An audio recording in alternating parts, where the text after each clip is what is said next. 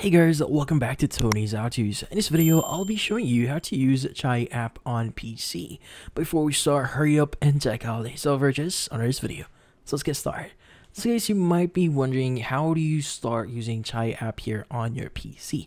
Now, just to give you some background here, before when you actually type in Chai app on your Google here, usually it gives you an option to use it on your browser.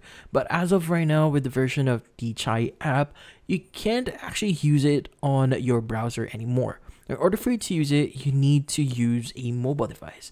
But in some cases, you don't want to use your mobile device and you still want to use it on your PC. Now, how do we exactly do this? Now, the thing here is, again, we need to emulate this app. So in this case, we'll be using the following app here, which is going to be BlueStacks. So the first thing that we need to do is we need to go to bluestacks.com and we want to go ahead and install, or in this case, download and install BlueStacks 10. So typically, once you click on this one, it will download the installer. So it's going to be a .exe file here. You need to run this, and once it's actually run, you should be able to install BlueStacks.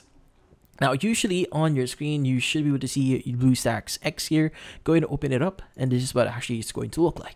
Now, by the way, if you want to see a full tutorial on how to install BlueStacks here, we actually have a video for that, so make sure to check out our channel. So, in this case, what we need to do is we need to go to the app layer at the bottom left, and it should put up the actual emulator. So let's just wait for it to load up. So once the app layer has loaded up, what we need to do is we need to access the Google Play Store. So go to System Apps here, and from here you want to click on Play Store. Now in here we need to start searching for Chai app. Now by the way, if this is the first time that you're opening up Google Play Store, you might need to log in first. So go ahead and log in into your account. So go ahead and go to search for apps and games. Just type in Chai app. Press enter, and from here you want to go ahead and click on install and wait for it to fully install. Now once it's actually installed, you can go open up the Chai app here and start using it. In this case, that's about it. So if you found this video helpful, hit the like and subscribe button and watch our next video.